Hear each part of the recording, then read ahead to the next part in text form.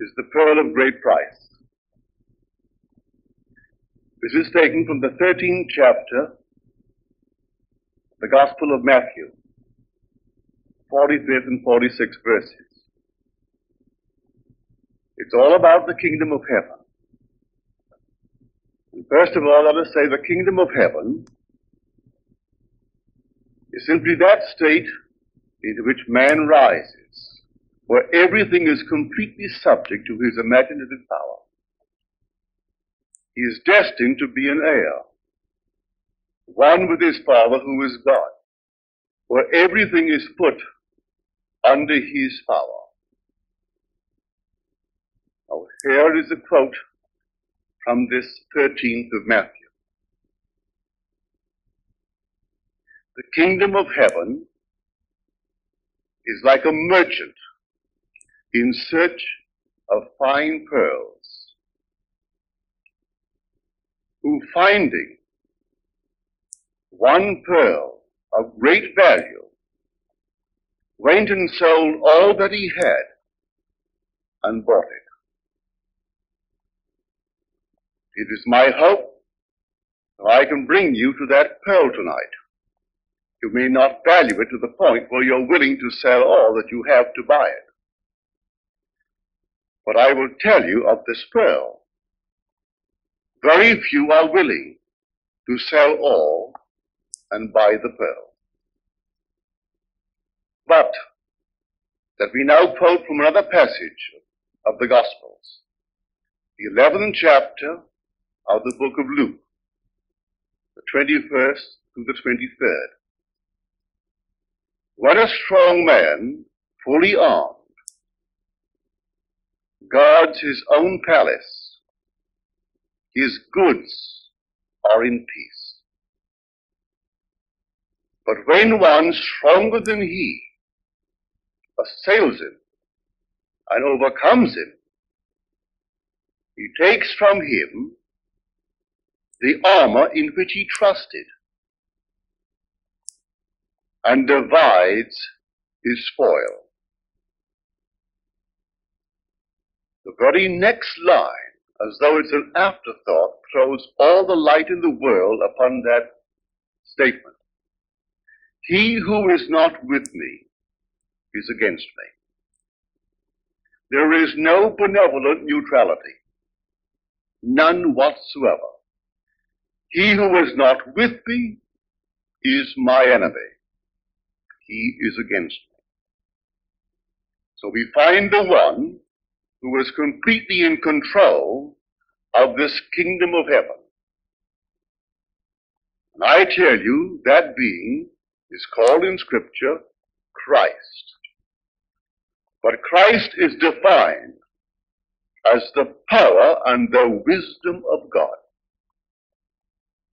In the first chapter of the first letter of Paul to the Corinthians, Christ is the power and the wisdom of God. Don't look for a man. A man is only the instrument through which this power and this wisdom is exercised. But Christ himself is the power and the wisdom of God. You and I are the instruments through which this power and this wisdom is exercised. So Paul makes the statement, from now on, we will regard no one from the human point of view. Even though we once regarded Christ from the human point of view, we regard him so no longer. If you're taking notes, that's his second letter to the Corinthians, the 5th chapter, the 16th verse. From now on, we regard no one from the human point of view. Even though we once regarded Christ from the human point of view, we regard him thus no longer. And then he, the author of that statement, defines Christ for us.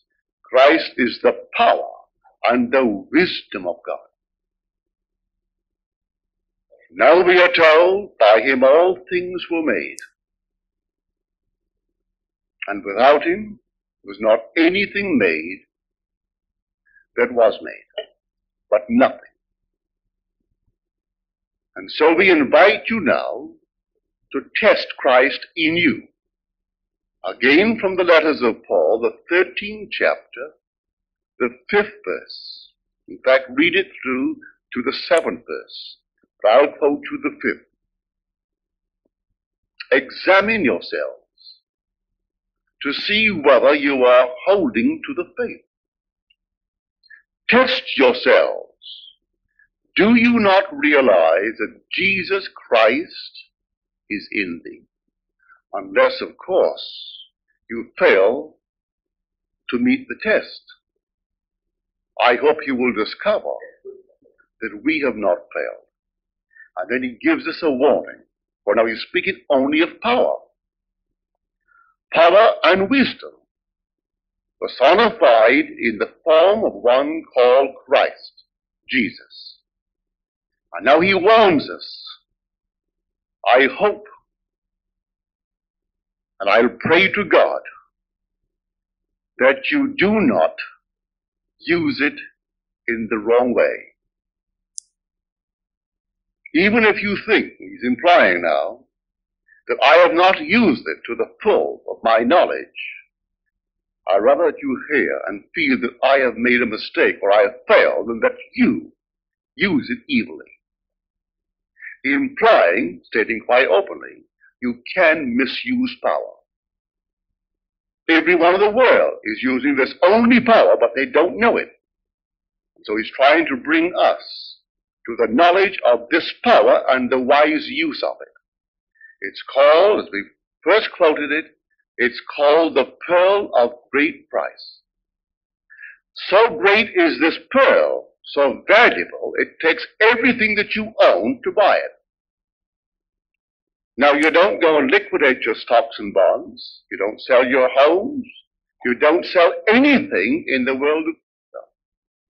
But it takes everything that you now believe in, other than it, to pay for it. You believe in astrology? You've got to sell it.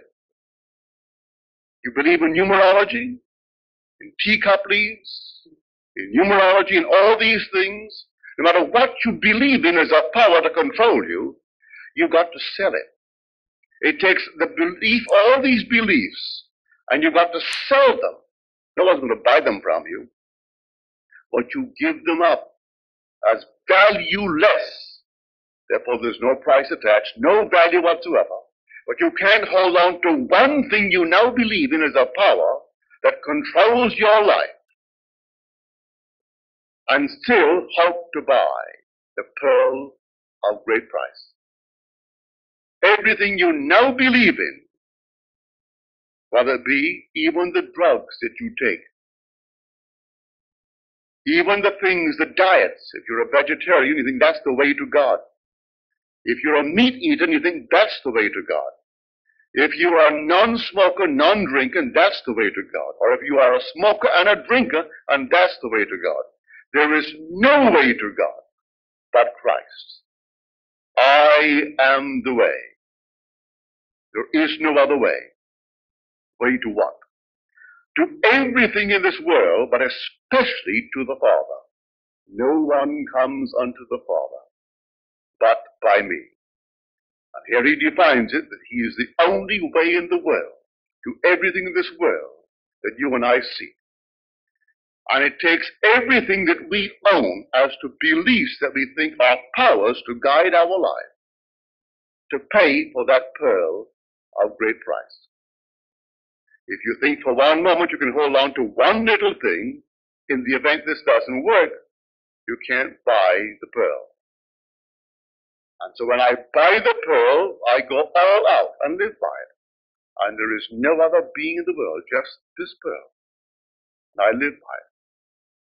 And this pearl is your own wonderful human imagination. That's Christ.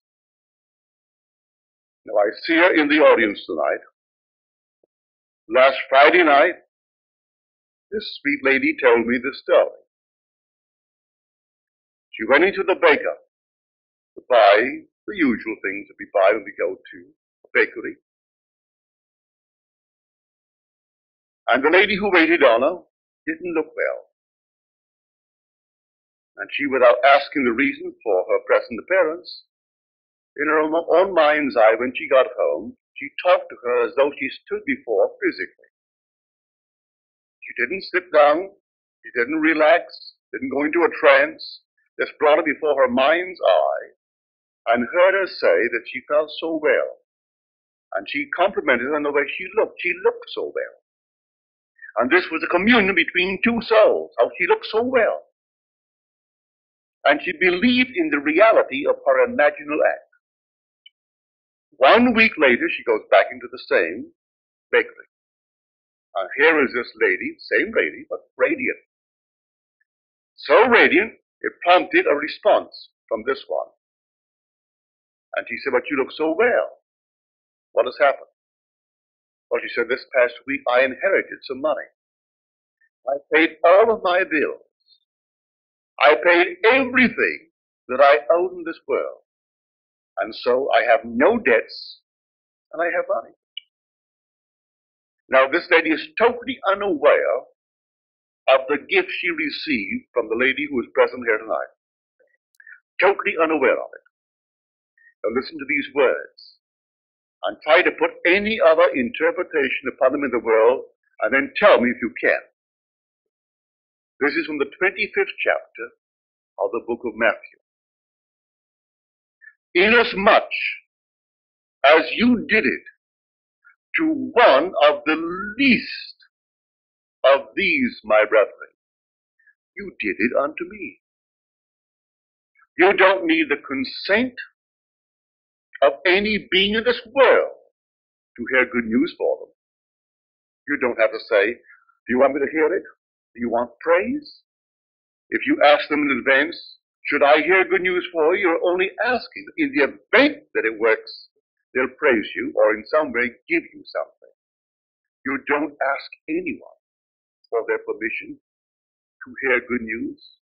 For inasmuch as you have heard it, as you have done it, to one of the least of these, my brethren, you did it unto me. And when you did not do it, you did not do it unto me. And to every moment of time, there's the opportunity to do it unto Christ Jesus. Christ Jesus being your own wonderful human imagination. And to see man in need and not act in your own wonderful imagination as she did is to keep the wounds open and to bear more and more stripes upon the body of Christ Jesus. For the only Christ Jesus is in you as your only wonderful human imagination. Christ in you is the hope of glory. Come, test yourself and see. What a wonderful invitation. Test yourself. How would I test myself?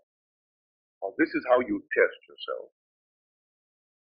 I tell you that if you imagine, as this lady did, that someone stands before you in bodily form, though it cannot be seen with your mortal eye, but actually you imagine they are standing before you, and you carry on a conversation with them from the premise of your fulfilled desire for them. And then you feel them as you would feel them were they now solidly present. And you believe in the reality of that imaginal act. It's done. And how it happens, you need not be concerned. It has its own manner of externalizing itself within their world. All you need do is do it, as told us in the first chapter of the book of James. When he said, receive with meekness the implanted word. The word is called Christ Jesus, the power and the wisdom of God. But be ye doers of the word, and not merely hearers, deceiving yourselves. So when he tells me to be the doer of the world thinks it means to go out and make some physical effort. No. James is not telling me to substitute works for faith. Works are the evidence as to whether the faith that I profess is alive or dead. Is it alive? If it is alive, I will act upon it. If it's not alive, well then, I won't act upon it. I haven't yet bought the pearl of great price. When I buy the pearl of great price, there is no other pearl like it. I sell all in this world to buy it. I sell all beliefs in powers other than my own wonderful human imagination. And everyone, because he has imagination, and everyone can imagine, and everyone can believe in the reality of his imaginal act, he is free. It sets a man free. For we are told, you believe my word, and abide in my word, then you know the truth, and the truth will set you free. Well, how does he define the truth? He said, I am the truth. He said, if you know my word, you know the truth, and I am the truth. If you abide in this, then you'll be set free. It means that if I simply imagine that I am the man that I would love to be, that's all that I need do, so just to try it. Imagine that you are already the man that you would like to be, the woman you would like to be. Your friends are, total strangers are, as you would like them to be. Just imagine it, try it. Test yourself and see. As you test yourself, and it happens, well then, can you turn back to the belief in any power outside of Christ Jesus? It's finding who he is. And I tell you, Christ Jesus is your own wonderful human imagination. Christ in you must resurrect. And so you start to exercise it. Believing in him. Believe in the Lord Christ Jesus and be saved. And so I begin to believe in him. Put all my trust in him. It doesn't matter where I start in life, behind the 8 ball, makes no difference. I start believing in him and only in Christ Jesus. And I take off from there, giving my entire life to him just as though there were no others. Just Christ Jesus. And I have found him. He's my own wonderful human imagination. And when I believe in him to that extent, things happen. Now she tells me, the same lady, that's why I named this tonight, the pearl of great price.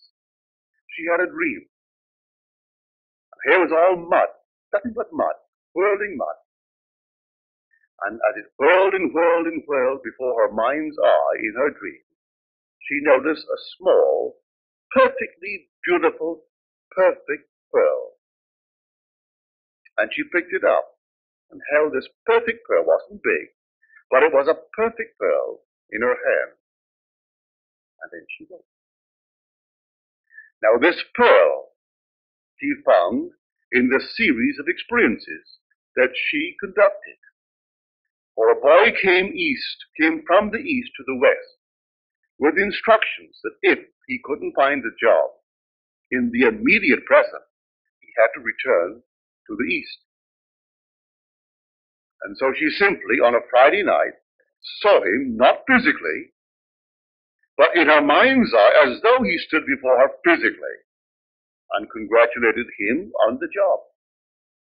Just as though it were a true physical contact. On Monday, the boy got the job, and therefore did not have to return to the East Coast. Now here is a young lady. I call her a young lady. She can't be more than her early 20s. I looked at her through my eyes. All things being relative, she has 3 little babies, but I wouldn't think she's more than her early 20s. I'd be surprised if she passed beyond the middle 20s, looking at her. Born in Italy, of a Catholic family, Catholic faith, brought to this meeting of ours by her mother-in-law, and adopted this concept of Christ Jesus. Our family despairs because they think unless you have their concept of Christ Jesus, there is no entrance in to the kingdom of heaven as they understand it. But I tell her she's well into it. She's exercising the only Christ Jesus in the world. He calls upon us to test him every moment of time.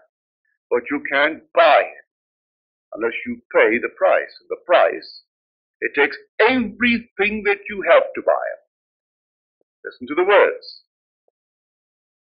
The kingdom of heaven is like a merchant in search of fine pearls, who, finding one pearl of great value, went and sold everything that he had and bought it. Everything, not a few things.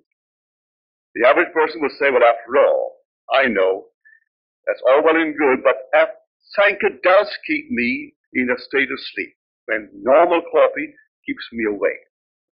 And I know that an extra martini does so-and-so to me, and I'll take none. Or maybe I should take vodka because it's good for my breath and not the martini. And 1,000 things in the world people have concerning what they should do. Every belief in a power outside of Christ Jesus, you give up. As you give it up and hold on to him and only to him, then you bought the pearl. And then you exercise it. The greatest value in the world, and that's Christ Jesus. So here she has tonight, I think she has the pearl of great price.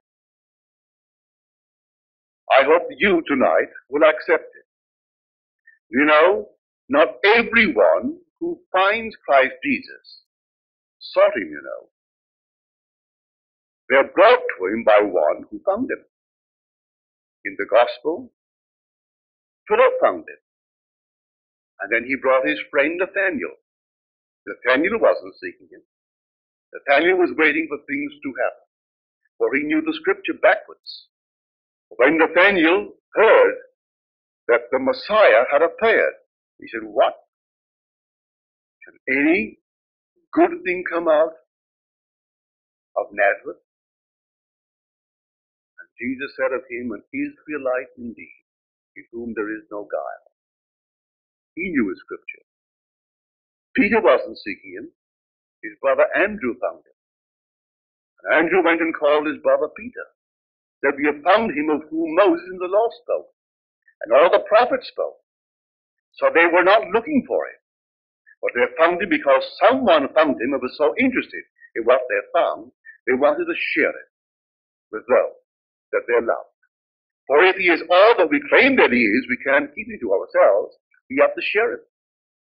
And so maybe this night, a total stranger may be here, who is really not overly eager to change their concept of Christ Jesus.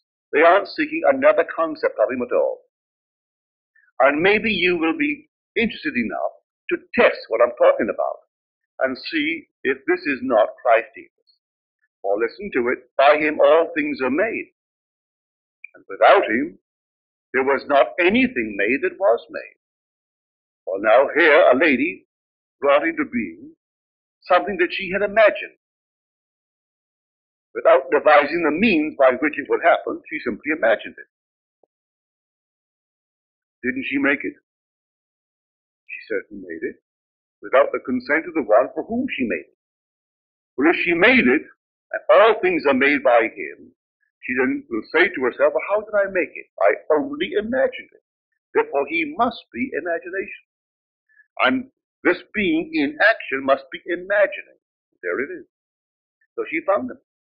She tried it again, and it worked.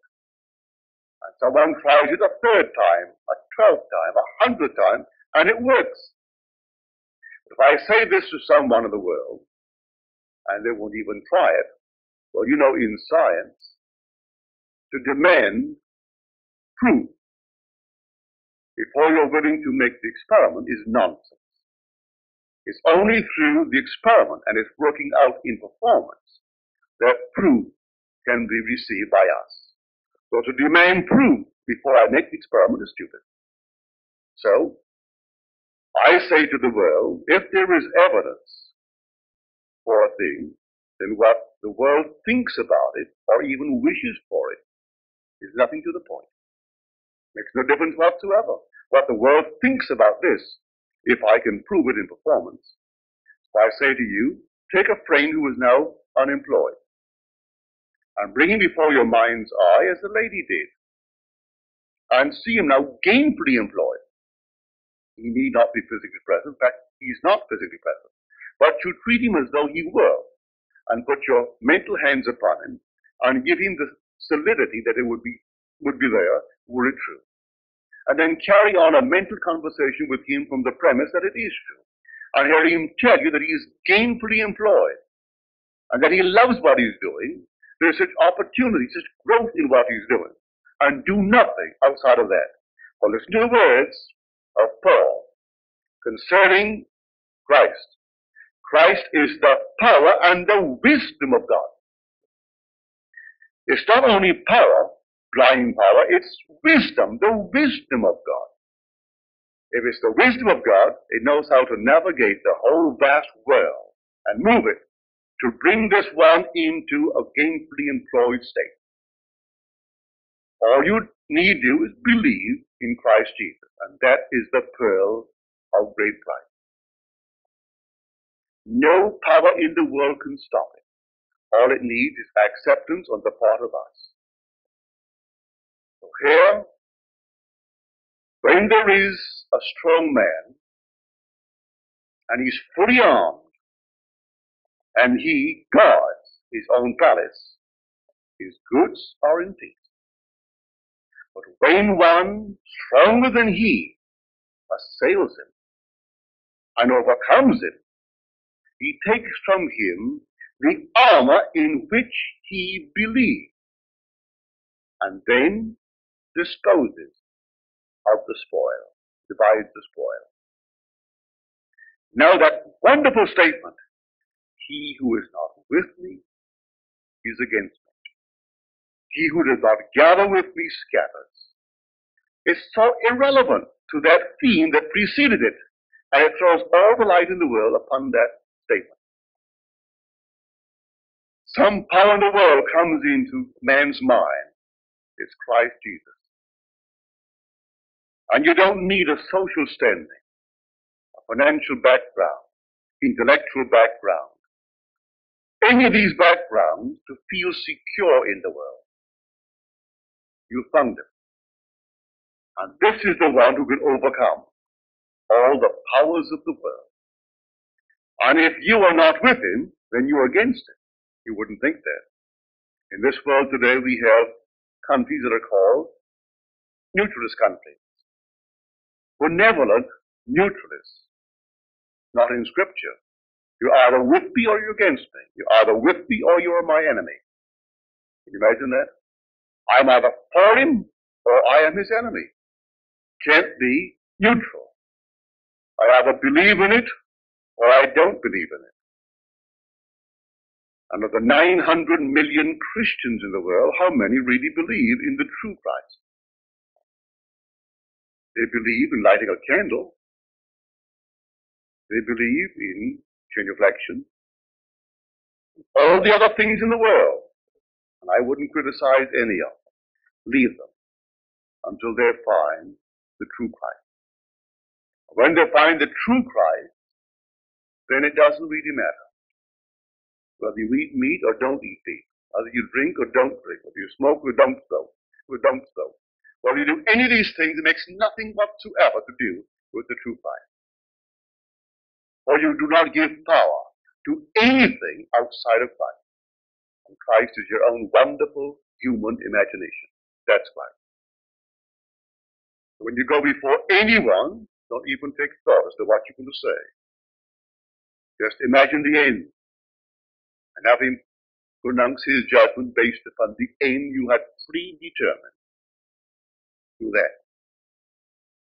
Live this way in the world, trusting 100% in the pearl of great price.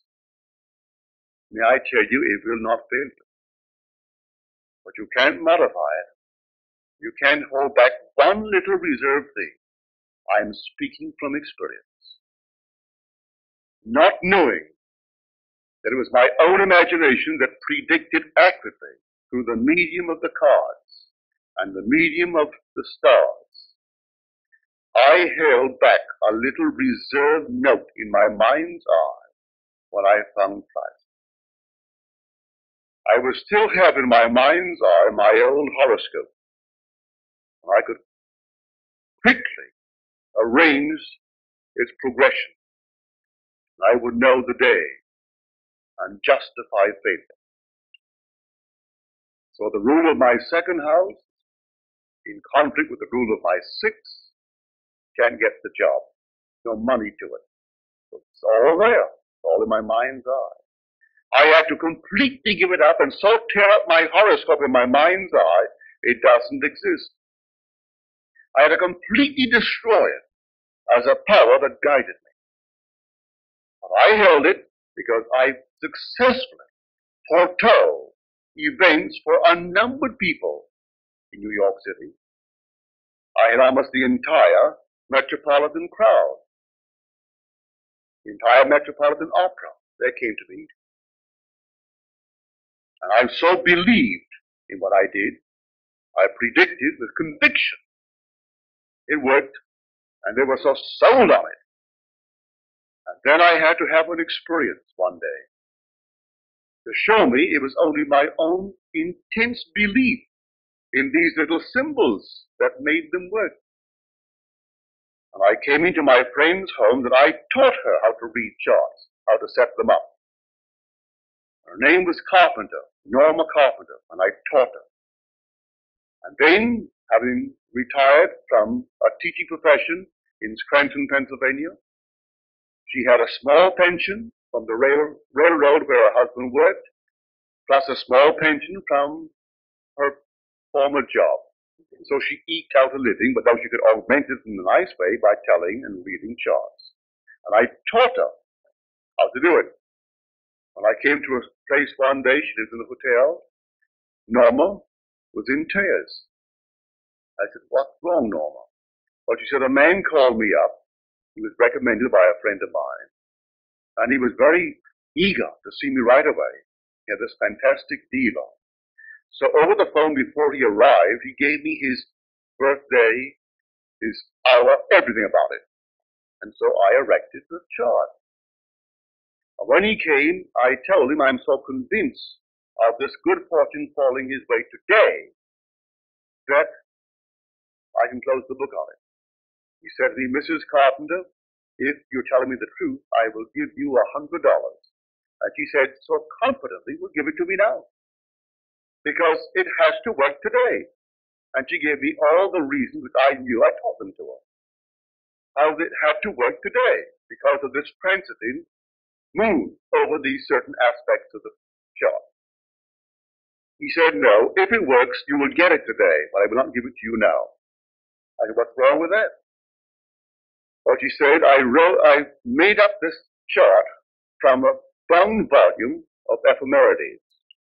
I was sitting at the open window, it's hot. And so I turned away, I was diverted, and when I went back, I didn't realize the wind had blown over the pages. And I erected a chart of a man who was born 10 years before this man. This man wasn't even born. And I progressed my chart from this horoscope made up 10 years before the birth of this man. I said, "Norma, did you believe it when you spoke to him?" She said, "Certainly I did." I said, "Forget it. Just completely forget it. It's done." I was in her room, her suite of rooms that night, around 8, when a Western Union boy came upstairs and delivered a check, a Western Union check for $100. And the chart was drawn of a man who wasn't born. He was born 10 years after this chart of a man. But Norma cannot sell that because she feels they all believed in me. She cannot buy the pearl of great price because she feels her only security is to get her little small check from the railroad in Pennsylvania and a small check from the schoolhouse in Scranton, Pennsylvania, and eke it out with this, so she cannot give up and buy the pearl. You've got to give up every belief in this world in a power outside of Christ to buy Christ. There is nothing but Jesus Christ. You either believe in him or you don't believe in him. And any little reservation for a rainy day, it'll rain. So you hold back the belief in stars. But I'm confessing, having done it so successfully over the years, I still carried in my mental furniture my chart. And so you see, you can always justify a failure. And as Blake says, self-justification is the voice of hell. I didn't know it. In hell, everyone is justifying himself. But what he does, if it's a failure, he justifies it. Gives you all the reasons in the world. But hell is not a place outside of earth, it's right here. So we are in the hell justifying failure. I couldn't do it because look at my Venus. And then as soon as Venus gets beyond the point where it interferes with me, but after I look at Mercury. And so there I go. And when in spite of Venus and Mercury something happens, oh, why didn't I see this? Well, there it was all along. A man goes back and reflects and then again justifies. No, he went and sold all that he had and bought it. All that he had, not a few things. You can't just buy it with a few of the things that you will dispose of. Yet you can use it wisely and successfully, but you don't really possess him, that pearl, unless you buy him, and you can only buy him when you've sold everything that you have and then buy him. And so that it's all out or nothing. So he who is not with me is against me. And I know it's the difficult thing, but is it worthwhile having? When you consider by having Christ Jesus, you are rising into a world of an entirely new order, where everything is subject to your imaginative power. You're not here at all. You're moving from the world of death into the world of life, when you find him and making one with you. So you take it, and then let me tonight, in a quick summary, will take me no more than 1 minute to do it, 2 minutes at the most. You take this pattern, it's going to happen to you.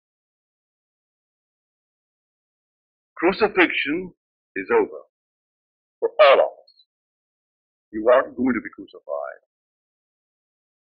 I have been crucified with Christ. It is not I who live, but Christ who lives in me.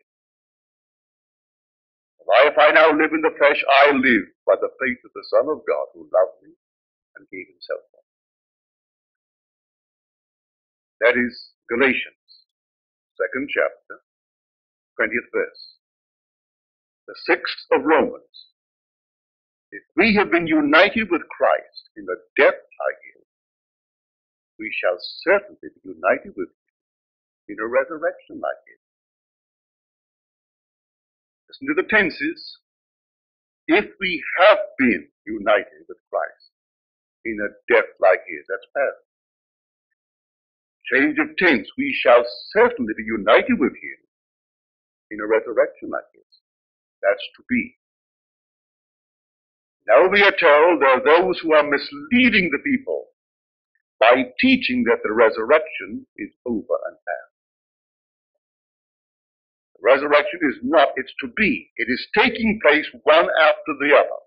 So believe me, crucifixion came first. That's over.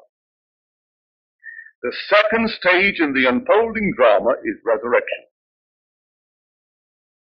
Second stage, when man awakes in a grave to find that he was all along dead.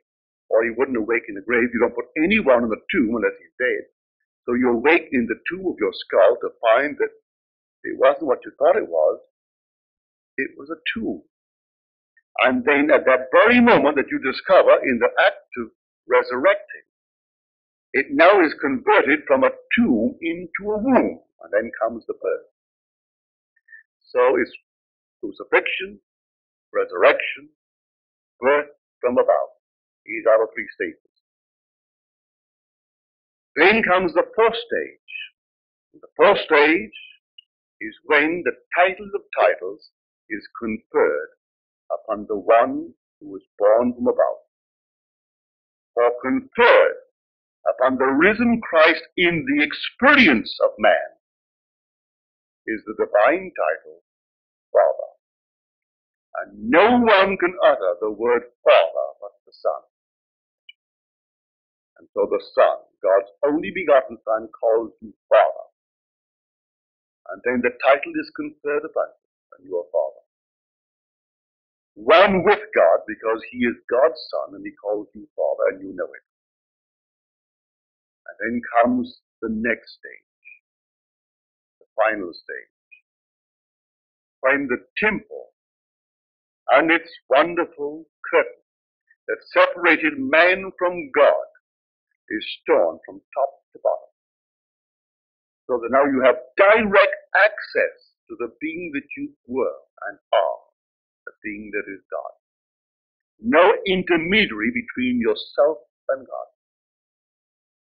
Go straight to the being that you really are, which being is God. So these are the five perfect stages. All the others told about him will happen in their own wonderful way, regardless of the order in which they happen. But this series, as I just gave it, this is the sequence. We are all already crucified, and all will be eventually individually resurrected. And then after the resurrection will come a spiritual birth, where he is born into an entirely different sphere. And then on him is conferred in that sphere the divine title of Father. And it takes God's only Son to confer the title, for the Son comes and calls you Adonai, my Lord, my Father, in fulfillment of Scripture, in fulfillment of the 89th Psalm. And then comes the final one, when the curtain of the temple is torn from top to bottom, and everything is split, all the rocks are split, and all the earth quakes, and then you rise, as you're told you must rise, in this form that cannot be described. It's called in the Scripture the Elohim, a celestial being. And the closest they can come to describing the Elohim is a fiery serpent. That's exactly what you are and feel and see when you rise. Human, yes. But for all the identity of personality, a radical discontinuity of form. There you rise, and the whole world quakes. It's all within. The whole drama takes place in the individual. You do not rise from the body. You rise in the body. You do not awaken from the body. You awaken in the body. The whole thing takes place within the individual. Right? You believe me.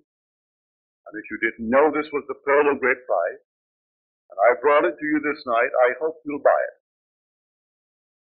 But like all the great things of Scripture, come buy wine, buy milk without money, without price.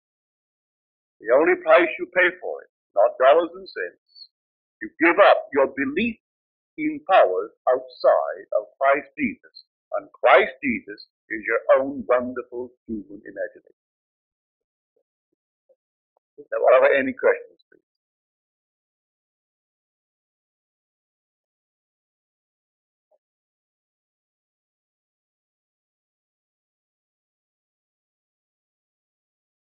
Did I say that? No, my dear. No. Chin is made like you would a big W. And there is a three prong Neptune's staff. You know that three prongs of Neptune? You make it that way. The symbol of a shin is a tooth that consumes, that devours. And it's also called a flame, a fire consumed. Well, a shin is in the name of Jesus. The first three letters of Jesus are the first three in the name of Jehovah, which is Yod, He, Vav. Then you put a shin, and then you put an iron. Because Jehovah, everything is. Nothing passes away. But to be a savior, one would have to be able to change. If you could not be changed to what you are, you could not be saved. So the Savior, when Jehovah comes as Savior, a shin is in his name, that he could transform the lady. She took the shin and used it in her power when she saw a depressed lady. Could have been her feet were hurting. She didn't know what was wrong. She was standing on her feet all day long, but didn't ask her what was wrong. She just saw a lady in need of help. And in her mind's eye, she just saw radiant and saw her happy. 1 week later, she could confess in that interval she got some money, a gift out of the nowhere. She inherited it and paid off all bills. If she didn't have the shin in her name, then that woman forever would be as she is. But a Savior must have the shin, so it really is like a big W. Well, no, that would not be significant in that sense. No. They're thinking of the Trinity. But this is all churchianity. When you see that of the Christ, it's all churchianity. Or it's not in the Bible. But our churches through the ages have developed the most fantastic traditions, which they keep alive. They will die to protect the tradition. But that's not Scripture. But a shin is in the name of Jesus, as it is in the name of Yeshua, which is Joshua, which is the same thing as Jesus. Because the last one, iron, in the name, is an I. Is that letter, the 16th letter of the alphabet, which has the value of I and the numerical value of a 70. So he sends 70 into the world to really do this work. Not 70 people, that's I. To see it 70 times 7.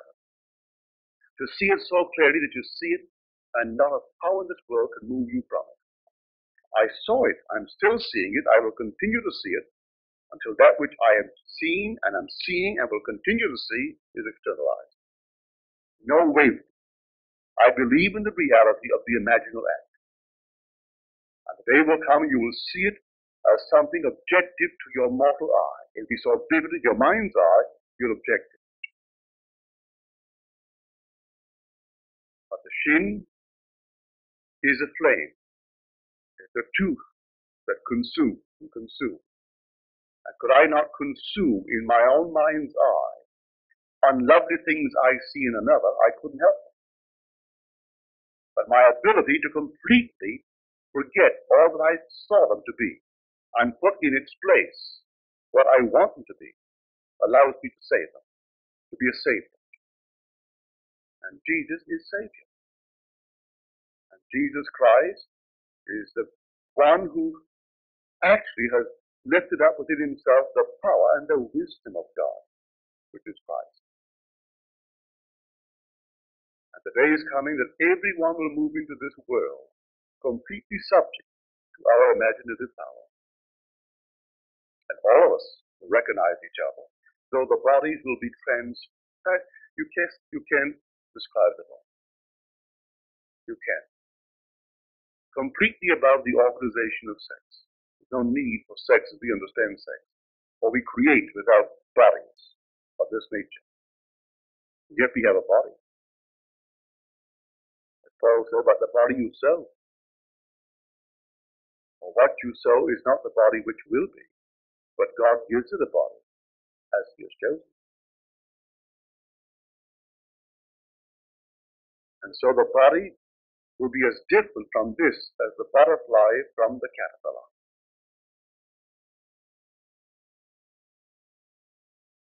Something attuned to an entirely different realm, and yet luminous. I've seen it. I became one with it. Someone said to me, Neville, how can you dare say that infinite power, infinite wisdom can be conceived as personal. Yet in the 8th chapter of Romans, are we not told, the whole creation waits eagerly for the revealing of the sons of God. God is this power, this infinite creative power, and yet he has sons. And are we not personal? If he's waiting eagerly for the revealing of his sons, then is he not a person? I don't have to rationalize it. I have seen him. And God is a person. And the infinite power, how can you personify it and call it a person? I have seen it. And it is man. Infinite power is man. Infinite wisdom is man. I have seen them. So in the presence of infinite love, and infinite love is to some intangible little thing, it's man. And it's infinite love. So in the presence of infinite power, almightiness, and he taught me, ordered me, commanded me, and sent me on my way. Man. So they will say to me, they've asked me, how in speaking of God, we speak of the exalted God. How can he be, this exalted God, be conceived as personal? But I tell you that he is. And then one say to me, well, tell me, was your Christ once a man? What can you say to that when you heard me this night? But to say was, he is the heavenly man. I saw the power as man, and Christ is the power and the wisdom of God. And I saw infinite power and infinite wisdom as man. So Christ is the heavenly man. As we are told in the 15th of 1 Corinthians, just as we have borne the image of the man of dust, so shall we bear the image of the man of heaven. Good night.